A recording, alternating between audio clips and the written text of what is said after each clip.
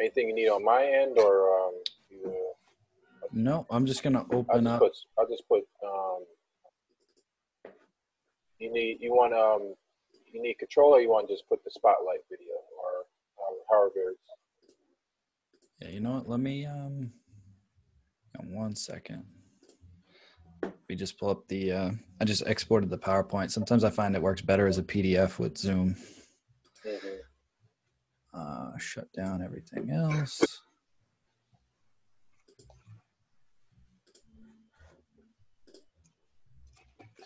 And as I'm shutting everything down, I would suggest everybody else shut everything down and just grab a pen, because we're going to cover a lot and I'm going to go fairly quickly. Usually I do this presentation in like 90 minutes and I smashed it down to an hour. So we got time for plenty of questions. So we're going to go fairly quickly.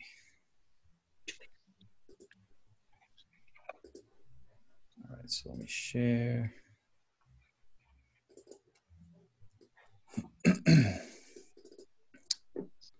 See if I can make this full screen. 7 3 minutes.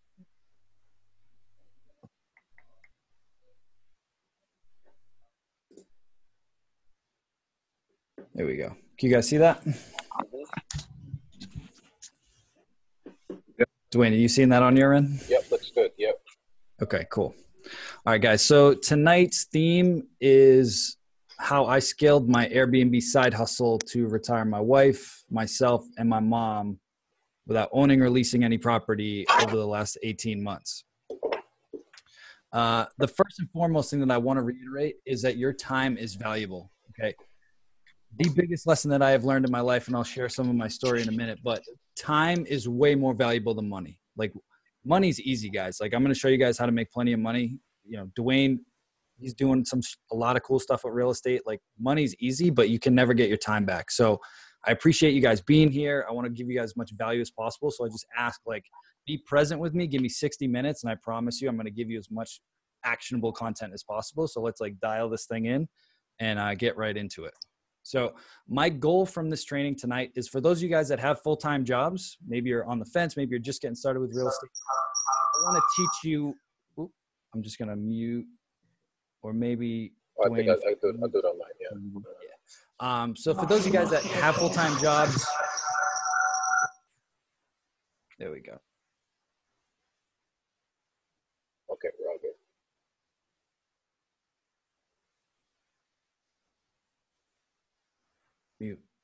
Unmute myself. Okay, cool. So everybody else, stay on mute. I promise we will get to questions at the end.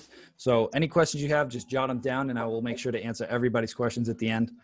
The goal from this training is for those of you guys that have full-time jobs, you're going to learn how to generate income every single month on sites like Airbnb without owning or leasing any properties while working a full-time job.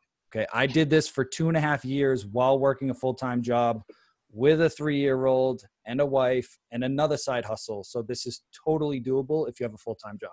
For those of you guys that already own rental properties, I want to show you how to 2 to 5x the income on those rentals simply by changing the model and running them as short-term rentals. So who am I? Again, my name's Mike Sjogren. Dwayne and I met a few months back at a meetup. I've been, I kind of coined myself as the Airbnb guy. This is all I do. This is my full-time thing. This is my niche. I give talks all over the place. This was from a presentation I gave in Canada, and I'm just super passionate about sharing this because I wish I learned how to do this stuff, even before I did. So I've been featured on Joe Fairless's podcast a couple of times. I've been on Whitney's syndication show, Neil's Road to Financial Freedom. I've been on Jake and Gino. I've been on pretty much every podcast out there, except Bigger Pockets. That one will be coming in 2020. But I've pretty much gotten on the majority of the real estate podcasts. I've been on Dwayne's show. This is a screenshot from one of my 6 Airbnb accounts from 2019. I just grabbed that before we got started. I actually need to update that. We're at like 460 5-star reviews now. We currently operate in 5 different states. We're in New Hampshire, Massachusetts, North Carolina, Florida, and Texas as of last month.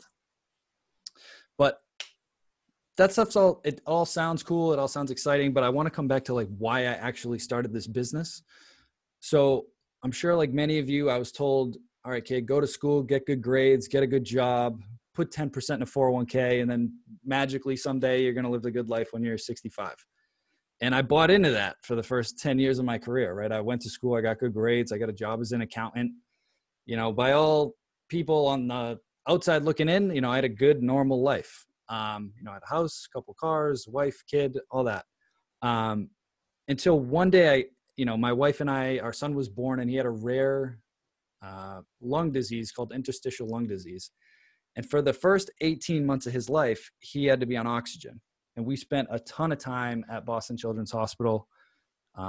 Folks there were amazing. We're blessed to live so close. But I'll never forget, we had been there at one point for 3 weeks straight. He was doing all these tests and going through all this stuff. It was a really scary time. And this horrible feeling came over me that we'd been there 3 weeks. I was all out of vacation time. I was all out of sick time. I had all these hospital bills piling up, and I had to leave my wife and my son in the hospital because I need to go back to a cubicle and trade time for money.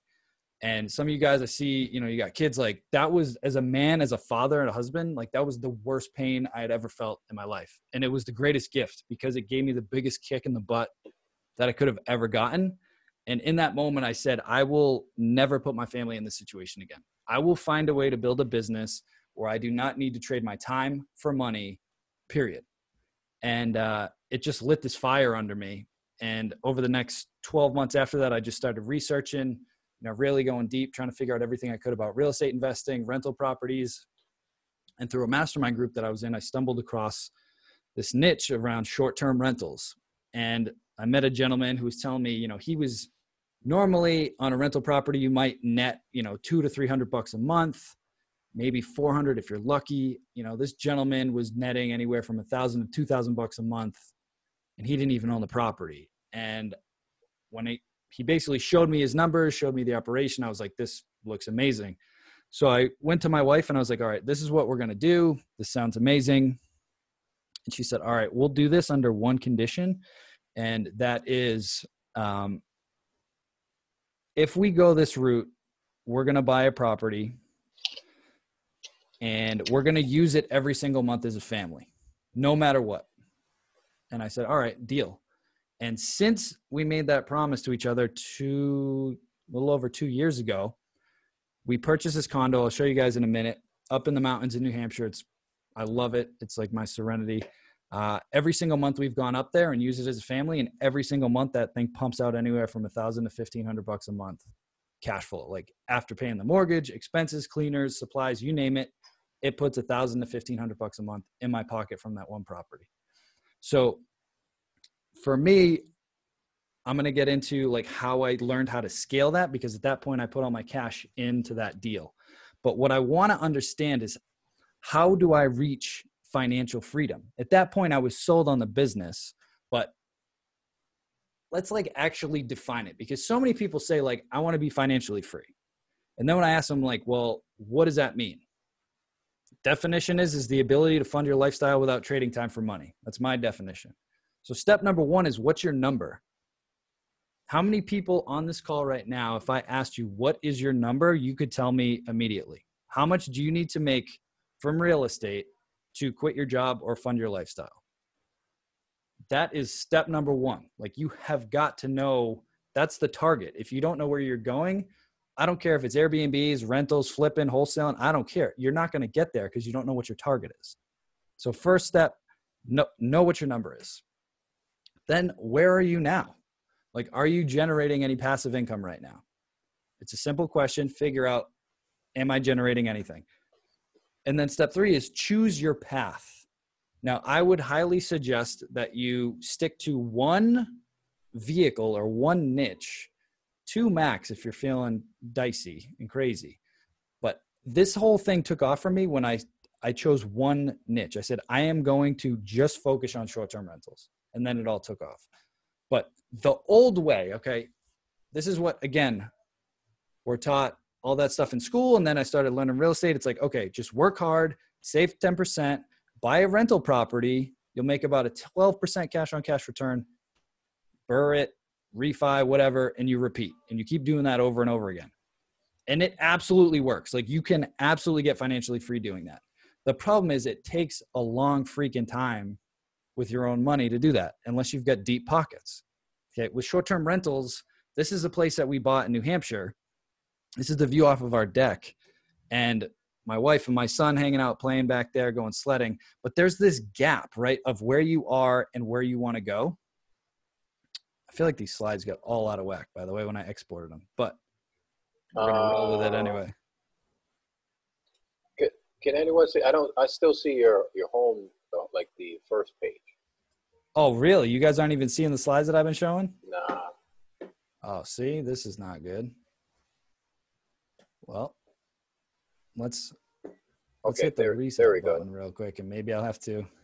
Oh, you're seeing it now? Yeah, now I see it now. Yeah, I can see your mouse moving. Okay. It's kind of slow. Man. So you guys missed my little dude over here.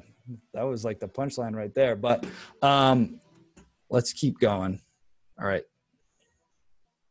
Oh, there you go. It was all tied into what you were saying, but we couldn't see. Yeah. All right, good. Well, hopefully you could at least see my face. So this is the place that we bought in New Hampshire. This is the view off of our deck. I freaking love it. It's just a little 2-bedroom condo in a 4-unit building. But the views are amazing. It's up by North Conway. For those of you guys that know that area, up by like Storyland, a bunch of ski resorts. It's my serenity. I love going up there. It's my wife and my son hanging out. But for most of us, right, there's this gap, and we're just trying to figure out how to close this gap. And I knew that the model worked. I had proven it, but I put all my cash. Like I took a loan out of my 401k for the down payment and the reno on that property. So at this point, I don't have any cash. I had all those hospital bills that I was paying off. I wasn't flush with cash. So I said, how else could I scale this business? And, somebody was teaching me about, you can master lease properties and then you basically make the spread, which you can do. But I didn't even have enough for first month's rent, last month's rent, and furniture. Like I was pretty much broke at that point, and I couldn't live off of $1,500 a month. And then I came across this quote from Rockefeller. It said, own nothing but control everything. And it just got my juices thinking. I'm like, all right, well, how do I control more assets if I can't afford to own them? And so basically, and again, if you look at any of the unicorns out there, the Amazons, the Ubers, the Facebooks, the Airbnbs, Amazon, the largest retailer, owns no retail. Uber, the largest taxi service, owns no taxis. Facebook, the largest media company, owns no media. Airbnb, the largest hospitality company in the world, owns no property. So if all the unicorns are doing it, maybe I should take a page out of their playbook, right? So tonight, this is what we're going to cover. How to fast track financial freedom using Airbnb without owning a single property. How to profit on Airbnb even if you don't live in a big city or a vacation town. And how you can run a massively profitable short-term rental business in less than 4 hours a week. Sound good? Mm-hmm. All right, cool. Sound good. So there are 3 ways to create income with short-term rentals. Okay, you can own it, you can master lease it, or you can co-host it, or essentially manage it for somebody else. Okay. So how does this co-hosting model work? Okay. You essentially partner with landlords that have vacant properties, and you run the property as a short-term rental and you split the profit. So I go to Dwaine and I say, hey, Dwaine, you're looking to rent out your 2-bedroom apartment for $1,500 a month. If you pay to furnish it, I'll tell you exactly what to put in there. I'll design it for you. You just pay for it. I'll run it. What if I could get you $2,000 to $2,500 a month instead? Is that something that you'd be interested in? And that's essentially the conversation that we have. Okay. So for you, you don't have any, as the operator, I don't have any down payments. I don't have any mortgages. I don't have any leases. I have 0 cash invested in these deals. But why would they do that? Because you can 2 to 5x the income running it as a short-term rental all day. Yeah, I like to use the analogy, and again, I'm from Boston, so don't get offended if you're a Yankees fan or whatever. But if I go buy a 24 case of water at Costco or BJ's or Target, and then I go stand outside of Fenway Park or Yankee Stadium and I sell it bottle by bottle, right? That's all that we're doing with short-term rentals. I'm taking a property, instead of selling it by the case or by the year, I'm just selling it off by the night. That's it. So by doing that and by breaking it up and selling it by the night, you, by default, make more money. It's honestly that simple. So here's a quick case study of a property. This was one of the first properties that I took over as a manager or co-host. This is essentially a 2-family. So the owner lives in this front unit, beautiful brick building. And in this backside, there's a little 1-bedroom apartment back there that he was renting out for $2,000 a month. I said it's a 2-bedroom, but it's really like a 1-bedroom that we converted to a 2-bedroom. So I told John, I'd change his name in this case, but I told John if he paid to furnish it, I could run it and get him an extra $500 a month. After he paid me, paid the cleaning, everything, like net, he could make an extra $500 a month. So he spent $10,000 to furnish this place, and I took over the management of it. And this is a couple months old, but this is the exact property report that I gave him in August. So that property brought in $7,073.78 in gross revenue. The cleaning fees were $808.50. My fee was $1,616.32.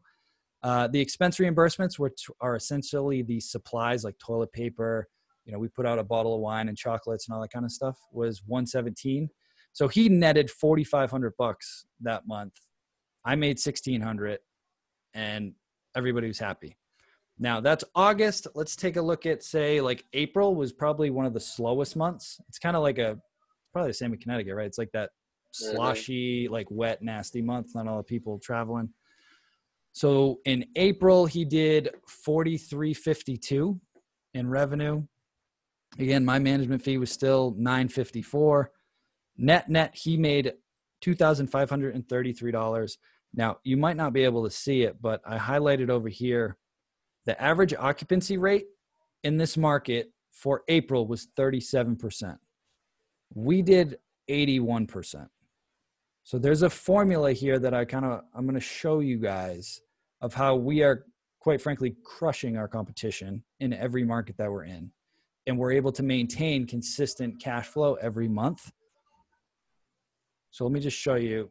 So that was one of the first ones. Then I repeated the system. Okay, this is another property. Owner netted $4,325.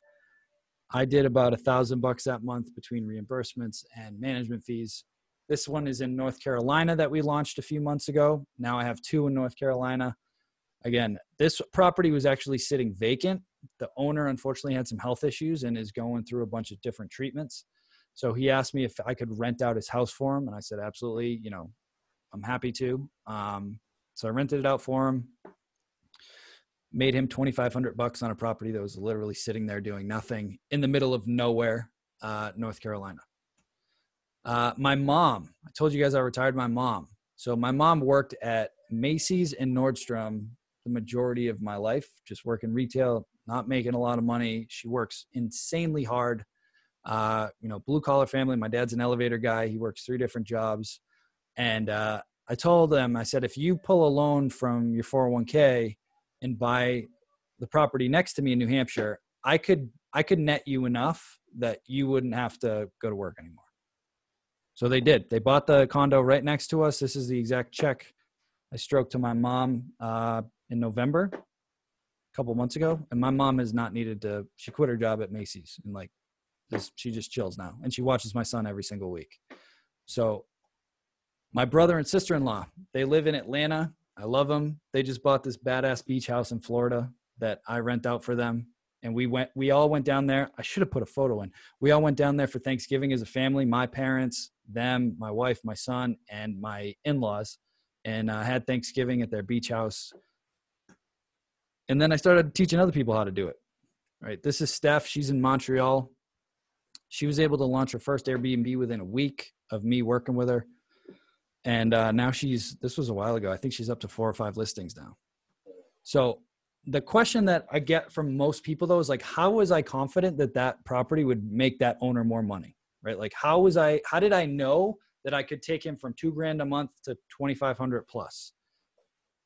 And it's simple. I'm a data junkie, right? I'm sure they teach you that in Fortune Builders. You need data. Like it's like, you got to figure out what the market will bear. And fortunately, you guys are going to want to write this down. It's a site called airdna.co. airdna.co. And what AirDNA does is it pulls all of the actual historical data from Airbnb and HomeAway from the last 12 months, and you plug in your address, and it'll tell you, oh, based on the last 12 months and your comparable properties, this property should do X amount in revenue. Average nightly rate would be this, and the occupancy rate would be this. So when I ran the numbers on that property, it spit out 41,000. So in my head, if he's making $2,000 a month or 24,000 a year, there is plenty of margin between 24 and 41 for me to get paid and for him to make more money, right? So it's just basic math. So you can use a site like this, which is totally free. This report is free. You can buy like the actual market report and get more thorough data. But if you just want to do a quick analysis on some of your properties, you're good to go. Let's see what else we got. Does that make sense for everybody before we keep going? Just give me a nod. Yep. All right. Absolutely. Cool. So that's the first piece, right? The 3 different models. And so the way that I scaled my business, just to recap, was through that management model. I didn't have cash. So I just kept going to meetups and meeting landlords and just basically pitching them on this business model. Then eventually I started getting a track record, and 1 turned into 2, turned into 4, turned into 5, turned into 17. And now we're on track to be at 27 by the end of next month.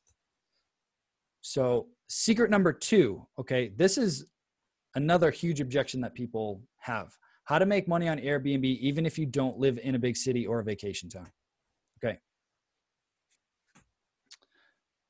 First off, there's a ton of properties on Airbnb. And there are 1.4 million new people sign up every week to book an Airbnb for the first time. So let that sink in. 1.4 million people sign up every week to book an Airbnb for the first time. That is ridiculous. Like, the demand is insane for this model. On any given night, 2 million people are staying in an Airbnb across the world. Airbnb's total number of listings is higher than the top 5 major hotel brands combined. And Airbnb counts 500 million guest arrivals and hosts earning $65 billion in host revenue. And that was as of March. So I don't know what that number is now, but the truth is there's plenty of demand. So if you felt like, oh man, am I late to the party? No, there's still plenty of demand out there for the foreseeable future. Now, what about regulations? Okay, here's a simple answer for you. Just Google short-term rental laws and then insert your city name. Okay, that's it. If you don't find anything, call up City Hall and just say, hey, is there a permitting process? Are there any regs? Just let me know. Some of the most common ones that I see are you need to have a Board of Health inspection. They want to get in there, make sure the place is looking good, like a lot of traditional 12-month lease rentals. Some of them put restrictions that you need to have an owner-occupied unit. So in the example I showed you, it was a 2-family. The owner lived in one side, and then he Airbnb'd the other side. So that's been a lot of my bread and butter, is finding, for lack of a better word, house hacking landlords that live in one of their units in a 3-family, and then I rent out the other 2. So the other thing that I would suggest, okay, I do not operate in Boston at all. I would not attempt to operate in New York City if you guys are close to New York City. My model has been, I go find a major city hub, and then I go about 10 to 25 miles outside the major city. So like Boston, I don't play in Boston. The property I showed you guys was in Salem. So I'd go a half an hour outside of Boston, and it's way more lenient than if it's directly in the major city, because a lot of these major cities like New York, Boston, Jersey City, San Francisco, they have, a lack of housing. So they look at folks like myself as taking inventory off the street, or at least that's how the hotel lobbyists play it. So for me, I don't even bother going to those cities. I'll go 30, 35 minutes outside and we'll crush it all day. So like that North Carolina property, it's about 15 to 20 minutes outside of Asheville. I don't play in Asheville. I go about 20 minutes out. So let me take a closer look at that Salem property for you guys. So for those of you that don't know the area, Salem is known for the witch trials. Okay. It's like a big Halloween touristy spot, but there's not much else really going on there. So I was curious, like, what else would make this a good area for short-term rental guests? Okay. So you've got Boston way up here in the top left. Salem is way down here. That property's in the green way down here.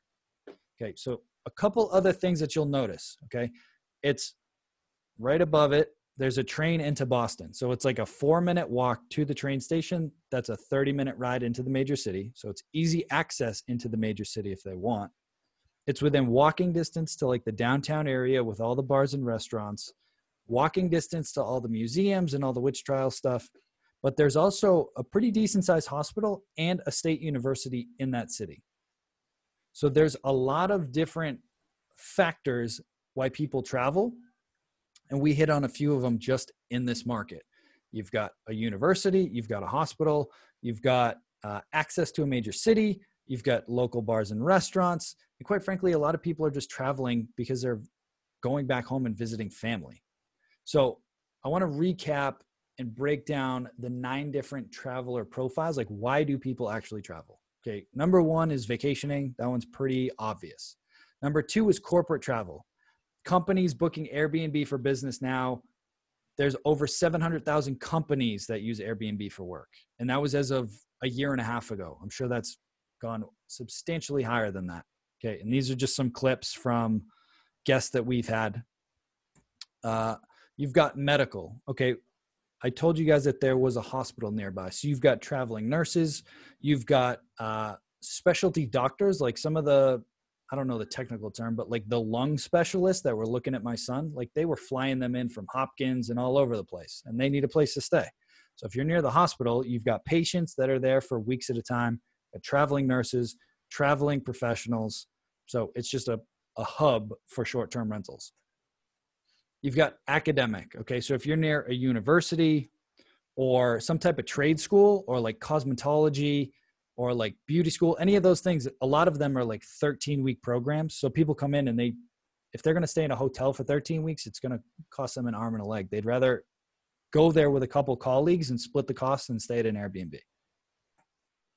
So which of these guests could you serve? I only put 4 of them in here. There's some more. There's, military bases. There's life events. Unfortunately, things happen. You've got fires, you've got floods, you've got houses that burn down. We had an incident with the gas company overpressuring some pipes in, some houses. They had to shut the whole city down. So like there's different things that can also happen. But if you could be anywhere near one of these 4, you're going to be golden. And I guarantee if you look within a 30-minute radius of where you are, you'll find at least one of these. Unless you live in the middle of nowhere, it's possible. So which of these guests could you guys serve? And quite frankly, which would you want to serve? So many people feel like, oh, well, I have to cater to everyone so that I can fill my properties. No, you don't. We furnish our properties. You know who I want to serve? I want to serve families and couples like me. I want to serve people that have little kids. I can accommodate. All of our properties have pack and plays, high chairs, strollers, kids' books, kids' games. They attract a certain demographic. It's that simple. Somebody that's looking for a party house, they're not going to be attracted to most of our properties because they're like, I don't want a bedroom that has bunk beds. Like, why would I want that? Like, or a crib. You know what I mean? It's all how if you know who you're trying to attract, it becomes very easy to furnish the properties appropriately. So the last piece is how to run a massively profitable short-term rental in less than 4 hours a week. Short-term rental business, not just one property, but multiple properties. All right. So the key difference here, this was like the big realization that I had when I shifted from a side hustle to an actual business. Okay. The key difference, a side hustle requires you to trade time for money. Okay. If I wasn't working, I wasn't making money. When I was side hustling and I was answering all the messages and I was coordinating cleanings and I was doing all this stuff, like that was a side hustle. Once I created systems and had a team, then it became a business, because this business is running right now. We just had an issue with a guest in Texas that the team is handling while I'm doing this. Like, I don't have to be at my phone all the time. Okay. So systems, without them, you will always trade time for money. I don't care if it's with the Airbnbs. I don't care if it's flipping. I don't care if it's rental properties. I don't care if it's whatever, an Amazon e-com business. It doesn't matter. If you don't have systems and people, you have a job, plain and simple. So there are 4 systems that you need to run a massively profitable short-term rental business in less than 4 hours a week. The first one is pricing. The second one is access and security. The third one is guest communication. And the fourth one is turnover management. So first one, dynamic pricing. All right, so with dynamic pricing, what you want to do is, if you ever noticed, like you go to book a flight somewhere and then you check it the next day and it increased or decreased or whatever, it's because they're using a dynamic pricing tool. It's all that we're doing. Same thing with hotels. So instead of me trying to figure out, oh, Beyonce's in town next week and then the Sox are playing the Yanks the following week, I should probably charge more. I use a pricing tool that has algorithms and factors in everything that's going on in the market and adjust my prices accordingly to maximize my occupancy. So this all happens. I could not compute the amount of data that this thing does in order to price my property for maximum occupancy. So one, turning your pricing over to a dynamic pricing software will save you an insane amount of time. And then once a week, I check on Monday mornings. I look, I see what's my occupancy for the week, and I might make a couple tweaks, and then I'm good. The second one is access. Okay. You do not want to be dealing with giving guests keys and running over to properties and doing all that. So we use certain Wi-Fi locks that integrate directly with Airbnb, HomeAway, Booking.com, all of them, so that when a guest reservation comes through, it automatically creates a unique code for that guest that uses the last 4 digits of their phone number, and it automatically messages that code to the guest. And it only works from 4 o'clock on check-in day to 11 a.m. on checkout day. And then it automatically expires. So I don't have to go deal with handling keys. I don't have to go with changing locks. I don't have to change the keypad codes. It does it automatically. So we've got pricing, we've got access, and now the biggest one is security, okay? The biggest concern that any of your landlords or partners have is, are you going to take care of my property and are you going to pay me on time? The biggest fear that people have with Airbnb is, oh my God, somebody's going to throw a party in my house and my place is going to get trashed. Okay, so we have a 4-step system that we use. The first is we do not have instant booking turned on. So basically, if someone wants to stay at our place, they have to send us a message and say, okay, hi, my name's Christopher. I am coming to stay at your place with my wife and my 2 kids. It's just going to be the 4 of us. We're going there for blah, blah, blah. They have to have a completed profile with a verified email address, phone number, government issued ID, and have at least 1 positive review from another host. And then we feel comfortable. So it's like essentially screening a guest. Now, the second piece that we already talked about is using the Wi-Fi lock. So nobody ever gets a physical key. So nobody could ever go back to the property and get access when they're not supposed to be there. The third is we put Ring security cameras on the outside of every property. So when the guests get there, Christopher in this case, you got Chris, his wife, and his 2 kids. I know it's just the 4 of them, and we're good to go. Now, the last piece is, well, how do I make sure that they don't, make a bunch of noise and disturb a bunch of neighbors? Okay, it is a piece of technology called Noise Aware. Okay, it's a little sensor about the size of this box or a mouse, and it plugs into an outlet, and all it does is measure noise levels. You see the bottom of the screen here? This is a reading that just shows me, it just measures decibels. So if this thing spikes over this line in the middle here, between 10 p.m. and 8 a.m., I get a text message immediately. So if it goes off, it's happened maybe 4 or 5 times in the last 2 years, I simply send the guest a message, or I pick up the phone and I call them and I say, hey, Christopher, hope you're having a great time. Thanks again for staying with us. I don't want to be the party pooper, but I just got a complaint from one of the neighbors. And as you agreed, our house rules, our quiet hours are 10 p.m. to 8 a.m. So I'm going to have to ask you guys to quiet down a little bit, or we're going to have somebody from our team escort you off the property. And every time they're like, oh my God, I'm so sorry. Like, I didn't realize we were making so much noise, blah, blah, blah. Okay. So this 4-step system, you hear horror stories of a party going on. I would know immediately if that was happening. And I have boots on the ground that I could send there if I had to, or worst case scenario, if I had to call the cops, I would know immediately. Like, there's There's no way around it. And it's such a simple system. So 4 pieces to that system: screening your guests, quote unquote, screening your guests, the Wi-Fi locks, the Ring security camera, and the noise aware sensor. Guest communication. Okay, if you do not have a system for guest communication, it will bury you. Especially as you scale beyond 1, 2, 3 listings. Just the volume of messages that go out is mind-numbing. Okay, so we use, again, software that integrates directly with Airbnb, HomeAwayBooking.com, and it basically centralizes all the messages and it automates them going out. So they get a booking confirmation, they get all of the house information that goes out automatically. We automatically send a check-in like 4 hours after they get there. Hey, how's it going? Is everything up to your standards? We want to give you a 5-star experience, blah, blah, blah. So all of the communication gets automated.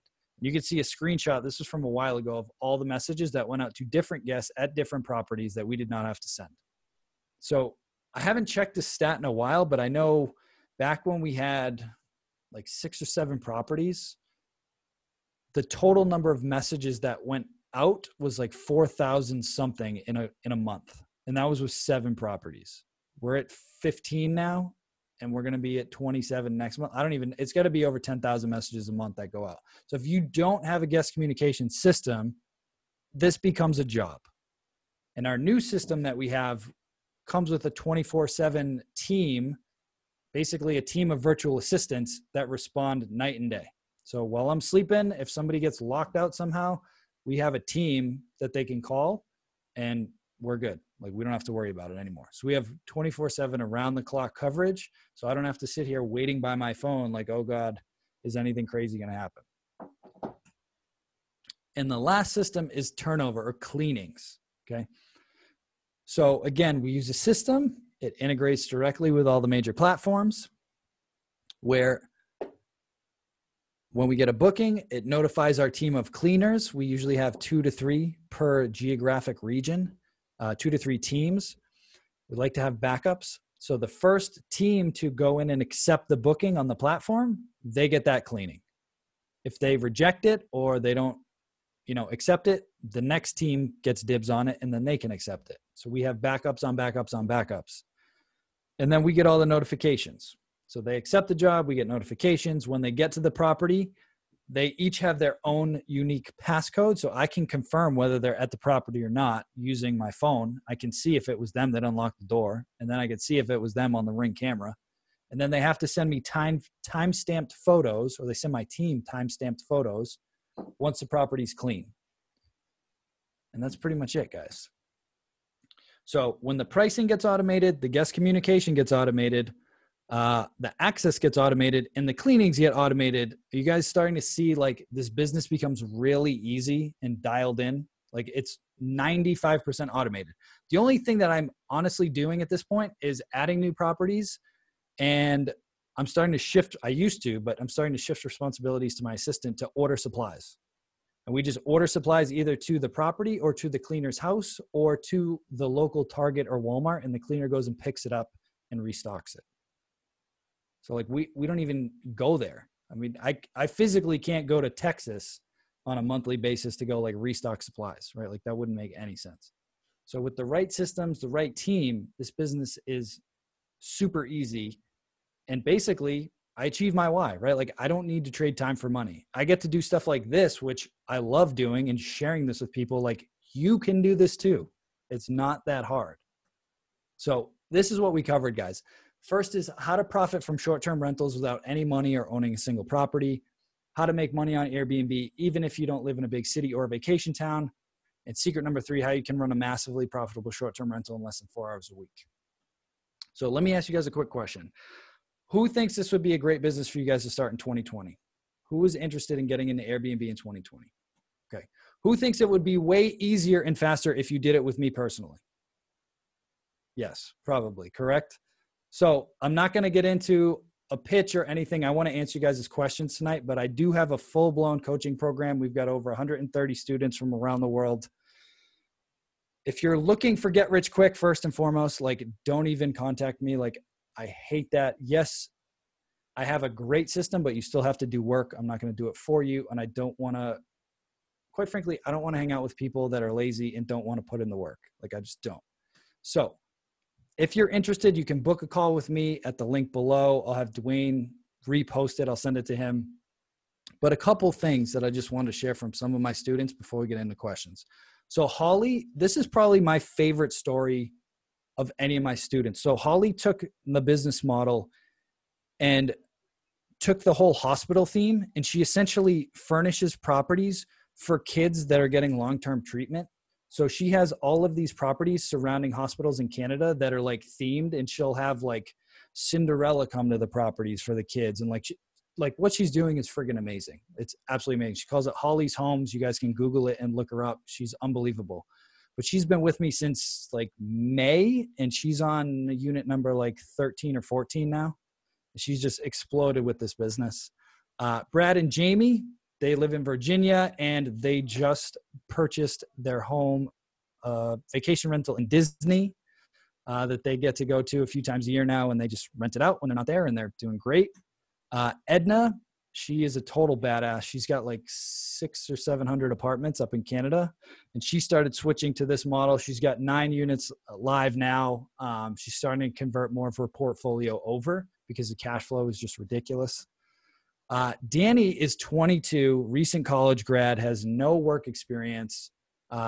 He has a job, but he wanted to get into this business, and this is actually unbelievable. I mean, no prior experience, but he went out and got 2 listings from this owner, no money into these deals, got him up and running, and now this kid is making passive income at 22 years old with a full-time job. I love this story.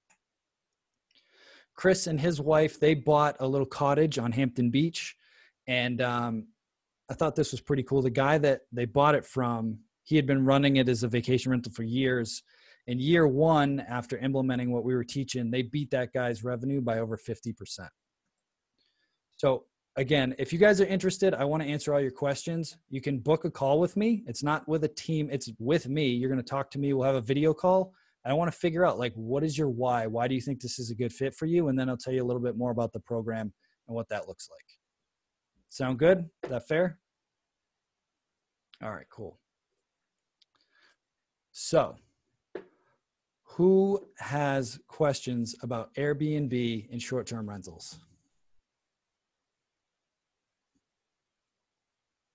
I went quick, guys. I wanted to save some time for questions, so I was like flying through that stuff. Oh yeah, let me on here.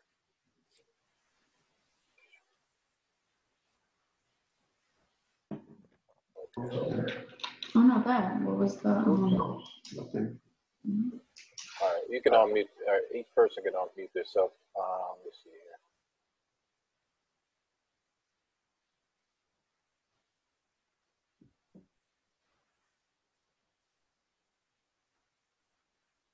Anybody have any questions?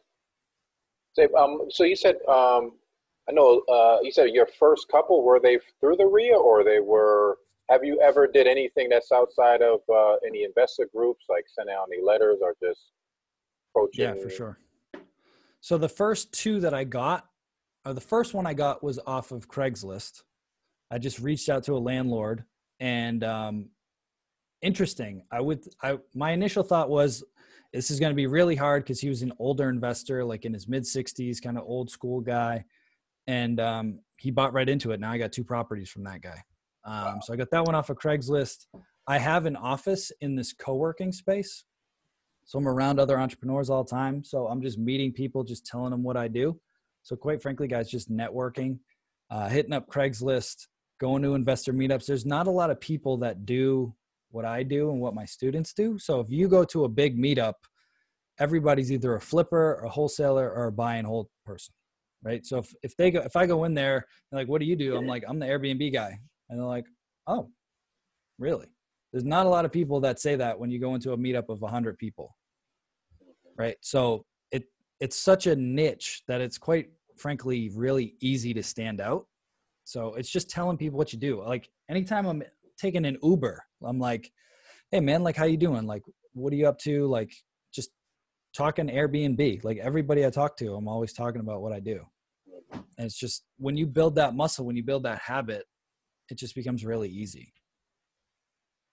It's like, so for like a two bedroom or one bedroom, what are you telling the landlord what the budget for furniture? Because are you getting like bed and We do everything. Yeah, so we'll do everything. So I would say for a 2-bedroom, we tell owners between 12 and 15,000, and we charge a design fee now. Like before, we would just do it at cost. I would just eat that cost, but now we charge a design fee for our time. Plus, we charge for contractors to build it out. I used to build all the furniture. I don't do it anymore. So I would say between 12 and 15 for a 2-bedroom. If you guys are going to do it yourself, you could do it for 10. so you talk about like bed, you talk about kitchen table and all that Everything. stuff. Like take it, you're furnishing a 2-bedroom house, 2-bedroom apartment, everything from the silverware to the bath mat, to the soap dispenser, to the fire extinguisher, to the locks, like everything, soup to nuts. Everybody always like to think about like couches and TVs, but there's all these little things that just add up, like 3 sets of sheets and towels and makeup remover wipes and soaps. And we have a giant checklist that we just follow. And then how that conversation go where, some landlords are apprehensive, like, oh, I gotta furnish it, and then we gotta get this on Airbnb. Are you presenting the AirDNA analysis to them and say, this is the numbers, you invest 12, 15K, this is how much you're gonna net out, or your first month or whatever it is?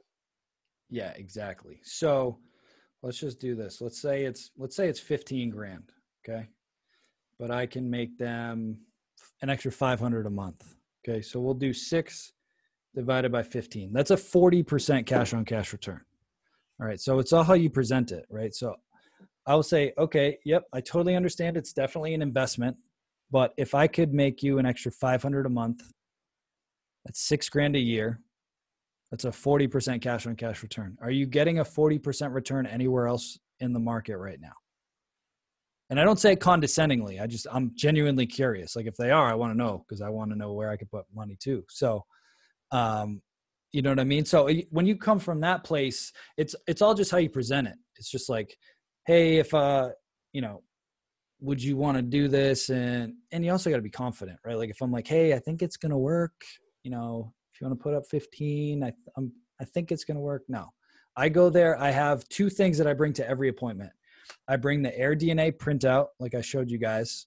And I also bring, I basically have like a one-pager that spells out that 4-step system that I showed you guys, the locks, the ring, all that, because that's their other big concern. They're like, okay, cool, I can make more money, but it sounds like my property is, getting rented out to Jim Belushi every week, right? Like that's their concern. So I just bring those 2 pieces and I walk them through and get them comfortable. And they're like, oh, well, this guy's a real deal. Like he's got a system. He's not just a fly by night kind of guy. Anybody else? Terrence, Sandra, got any questions? What do you guys think? Oh, I got another. I'll get the juices rolling for you guys. So, I think Terrence was trying to talk, yeah, but Terrence, you're muted. Go ahead, Terrence. So I was asking how you locate your cleaning staff in terms of. Yep. So one of the apps that we use actually has a marketplace for cleaners. And I'll just tell you guys, I usually don't tell this in the webinars, but if one of them is called Turnover B&B. So if you write that down, Turnover B&B, you can plug in the address, put in the number of bedrooms and bathrooms, and there's a pool of cleaners there and they're all rated. So like my cleaners would have been on there and I would have rated them a 5-star. So then when other people post like, hey, I'm looking for bids, then they submit bids. I can phone interview them. I can read through all the reviews. And then I simply add them to like my bench of staff, and then they'll start to get the notifications. I think you're muted again if you're saying something, Terrence. I think that answered your question though. So that's a good resource. I've pretty much done it all. That's always my first go-to, and I usually have good success with that. I've also used Craigslist. I've used Indeed, some of the traditional ones, but Turnover B&B, if you're in anywhere where there's a decent amount of people, that works pretty good. So. That's for justice for cleaners.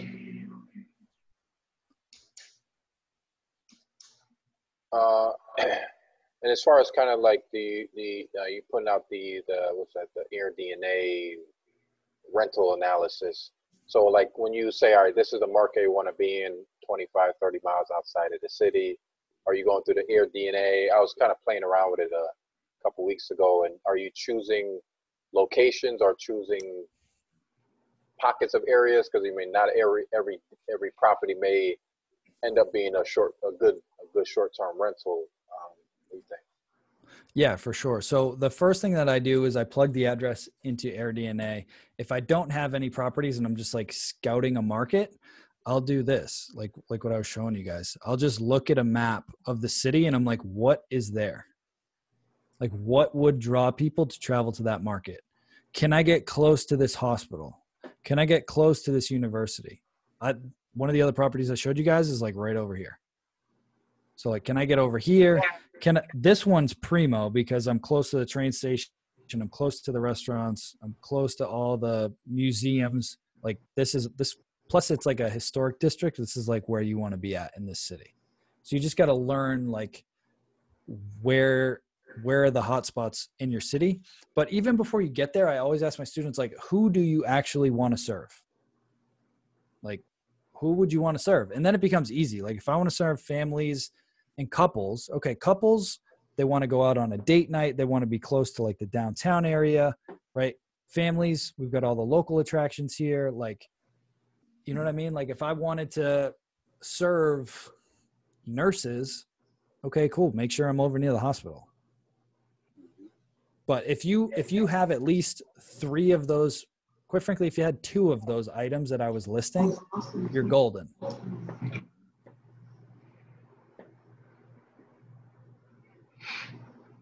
The other thing too that somebody taught me when I was getting started was the Burger King effect, right? If you look anywhere where there's a McDonald's, look across the street.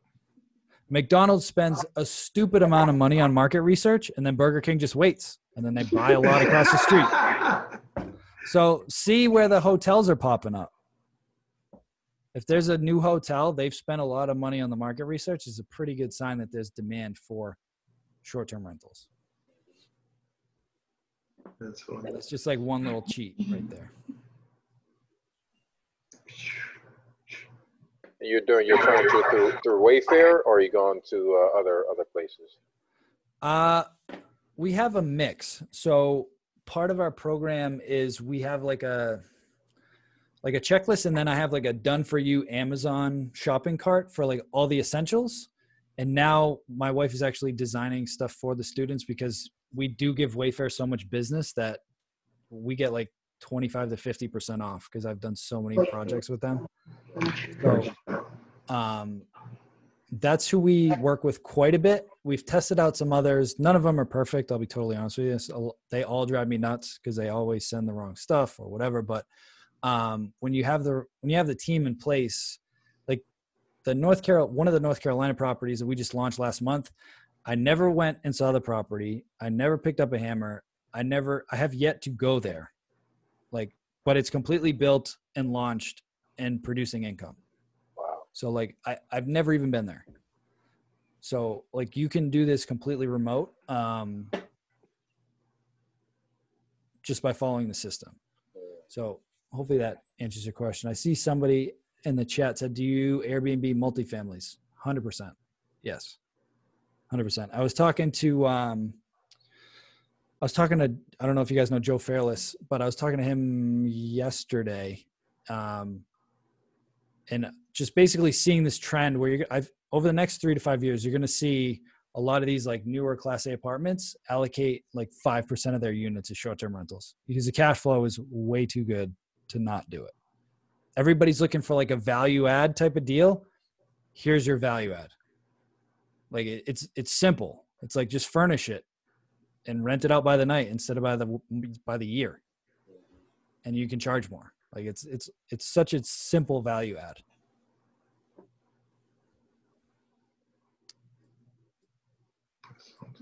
The pricing tool, is that goes up and down automatically, or you still have to go in there? They'll give you suggestions, and then you have to kind of It does it automatically and it pushes it out to all the platforms. Wow. And my system that I use now, you can't even buy it until you have at least 10 properties. So my students, I'm allowing them now to start onboarding their properties into my account so they don't have to wait, which is awesome for them. But now I can go in and say, all right, I want my prices to be 15% higher on booking.com or 10% higher on HomeAway. Just because the way that the fees are structured, Airbnb only charges me 3%, but VRBO and HomeAway charge me 15%. So I want my rates to be a little bit higher on those platforms. Booking.com, there's a lot more complexity that goes in with them. So I just charge 15% more on booking.com. So, you know, having the right tool for the job is crucial. Like you can spend so much time just tinkering with pricing and doing all these different things. But again, my goal was to build a business that did not need me to trade time. Like that was it. I'm sure I could make more money if I was like dialed in 50 hours a week on this thing. I'm sure I could, but that wasn't my objective. Okay, we got another question on the board. Yeah, Alex, can you share some horror stories? Yeah, I will. So probably a month after we launched that New Hampshire property, I rented out a last minute booking to a group of college kids, and they wanted one night. They were passing through, they were on a ski trip. They were literally going to be in my property from like 10 at night till 8 in the morning. Like that was it. They needed a place to crash on their way up to Vermont. And I'm like, I don't know, whatever. It was like a Wednesday in February. The complex is pretty much dead during the week. There's not a lot of people up there. So I'm like, whatever. If they're loud, it's not going to be the end of the world. And this is like a month after I just dropped like 25 grand into this place and launched it. And so they get there, I see them on the ring and they're kind of rowdy. I see them carrying a 30 rack in. There's only 6 of them. So I'm like, all right, it's not a party, but you know, I see them carrying the 30 rack in. I'm like, all right, whatever. Like I know nobody's up there. They're probably going to be a little loud. It is what it is. I'm watching my noise aware sensor like peaking all night. It's sending me the notifications and I'm just ignoring them, right? My system is working, but I'm just blatantly ignoring it. The next morning, I wait and I'm seeing that they're checking out. And then I can see on my phone that the door is left open. Like it says door ajar. And I see them leave. So I'm like, wow, they left the door open in the middle of a snowstorm. So my cleaners get there. There's like beer all over the walls. There's like urine all over the bathroom floors. They had ripped the stairs off the bunk bed. It was just like gross and just like totally disrespectful. Right. So I put in a claim with Airbnb, threatened to sue the kid, all these different things. You know, I think I got back like a couple $100 from Airbnb or whatever. Fortunately, most of the issue was it was just dirty. So I just paid my cleaners extra money to like go through and sanitize the whole place. And then I went up and like fixed the bunk bed the next time I was up there. Like I just kind of like refabricated the metal for the stair.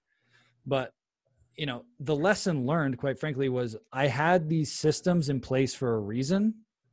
When I ignored them, I sealed my own fate. Like I should have called them out immediately and been like, guys, like, I get it. You need a place to crash. Tone it down or I'm going to ask you to leave. I didn't even make the phone call. Right. And then after, you know, they were just totally disrespectful. And I was so pissed. Like I was so angry. But I said, I'll never make that mistake again. Right. And I, knock on wood, I have not had any other places get trashed. I mean, you get some messy, yes, but I've never had anybody like just be blatantly disrespectful like that and like just trash a place. And, you know, that's why I always say, like, I don't operate properties without these things. Like this is the noise sensor, the cameras, the locks. Like I just won't do the deal if the owner won't do this stuff. It's not worth it. Yeah, on top, just to piggyback off of that, the homeowner has obviously homeowner's insurance.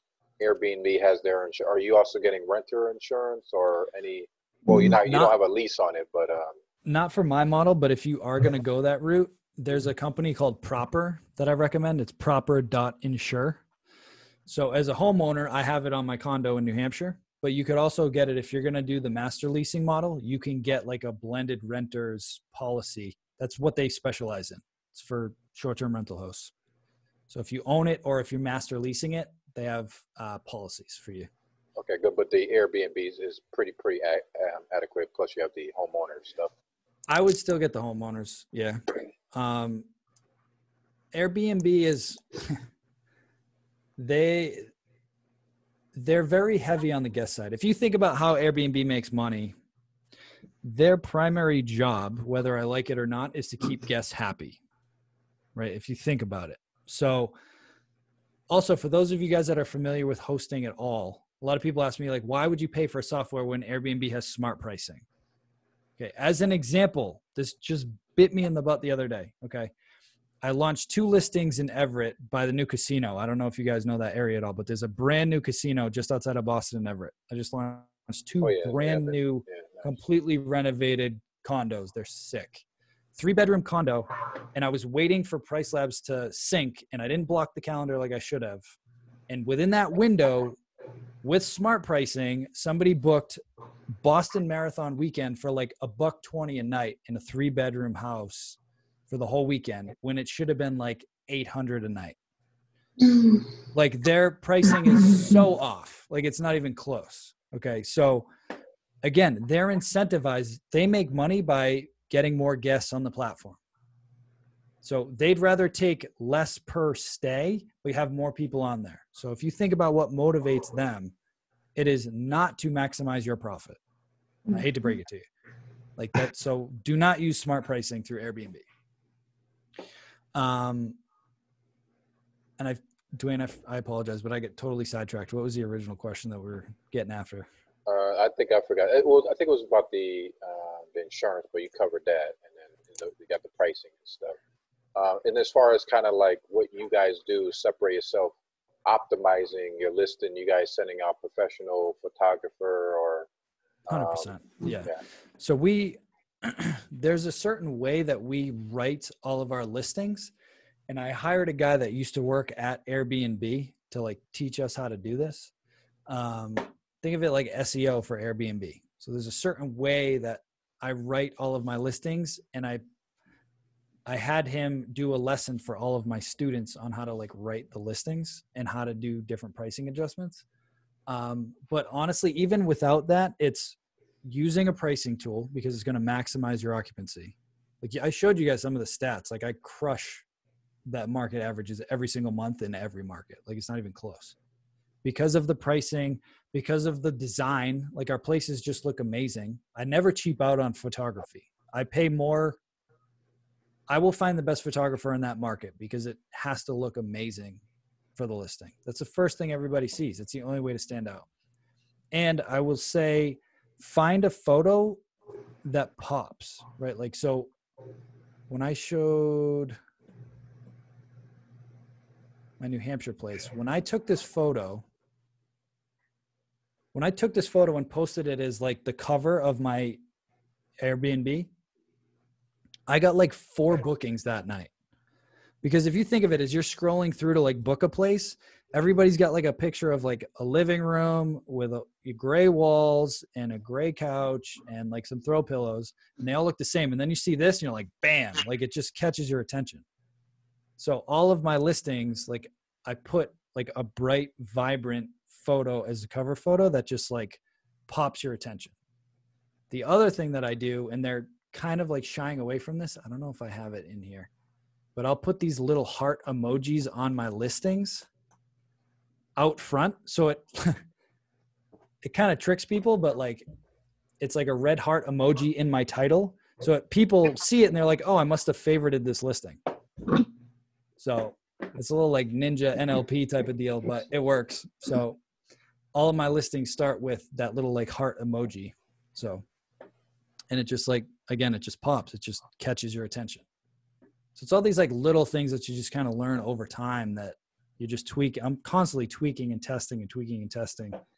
you know, right now I'm running different like promotional campaigns on booking.com and like figuring that out. And then after I've tested it for a few months, then I go back and I teach it to the students. Right. So I just like learning. So I'm just constantly learning stuff and just teaching it back. It's friggin' awesome. So. Anybody else got any more questions? Terrence, you looking at the list? Oh, somebody wants to see Everett. Let me see if I can share my screen and pull that up just so I can show you. So we just launched this one last week. And I gotta log out. I've got like too many different accounts here. While I'm pulling that up, feel free, guys, if you have any other questions. And like the photos and all that, is that also part of the you know, the 10, 15K you're asking the landlord to put into the property? Yep. It is indeed. And if they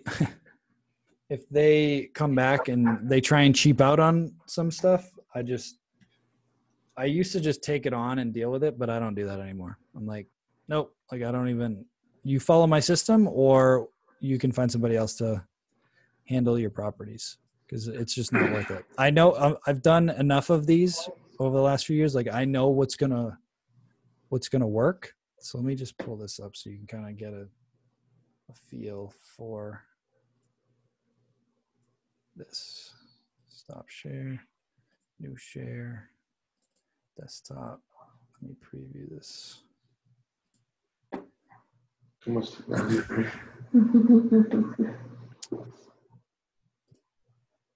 This out of the way. So again, you want a couple tips for like writing a listing. Use bullet formats like this because people aren't going to read a lot of this, but this will catch their attention. Okay, 3 minutes to Encore, which is the casino. 4K TVs, 5 minutes to the shops at the train station. Parking, right? And then for the photos, like we use bright, vibrant colors that just pop. The design pops. This photo pops, right? Like just aesthetically, you find furniture like the tea kettle in these chairs that's like boom, like pops of color. Get a sunset shot in there.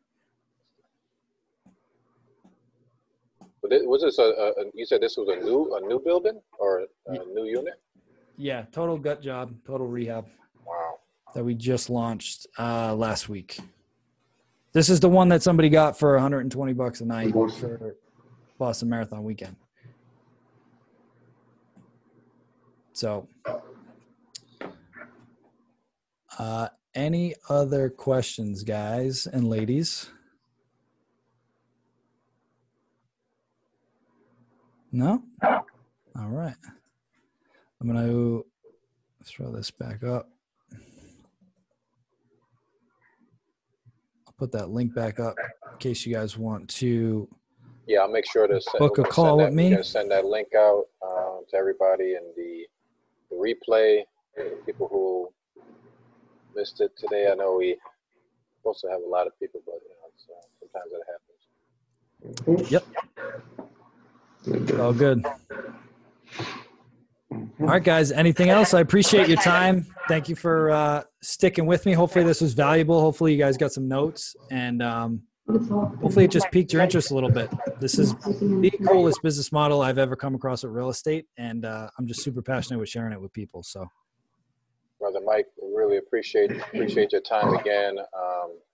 I know it's taking time out of your day, but you know, we really appreciate it on early to kick off this 2020. And again, folks, you guys want to reach out to me, I can shoot the information over to you guys, but I'll be sending this out in an email so everyone has it. And